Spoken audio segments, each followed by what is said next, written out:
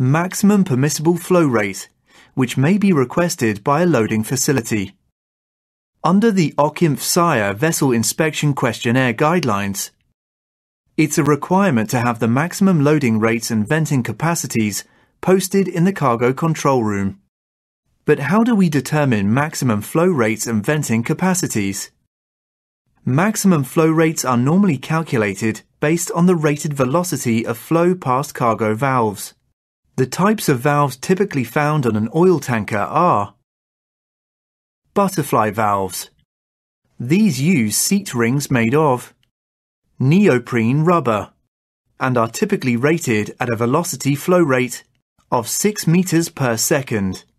This is usually the limiting factor for flow rate. However, the overriding limit is the liquid level of the pressure vacuum breaker on the inert gas venting distribution pipeline.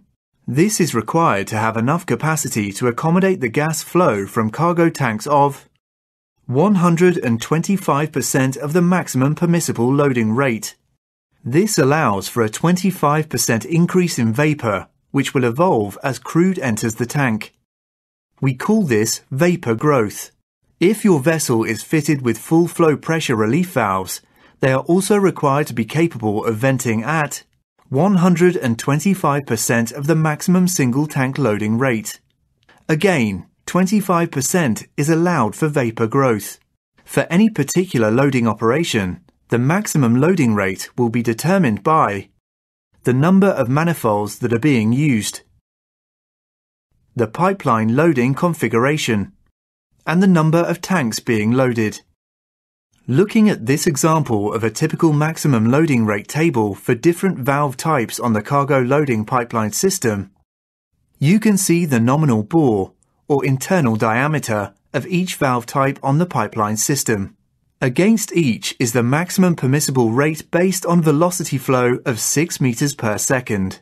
The maximum permissible flow rate can be determined using a matrix for various combinations of direct loading and manifold valves.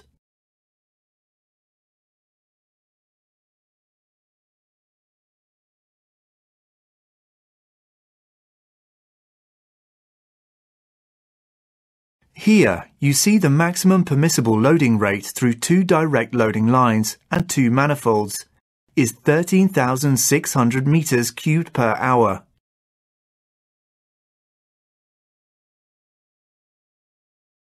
But the maximum loading rate might be limited by the total rate of the number of tanks being loaded, based on multiples of the single tank rate.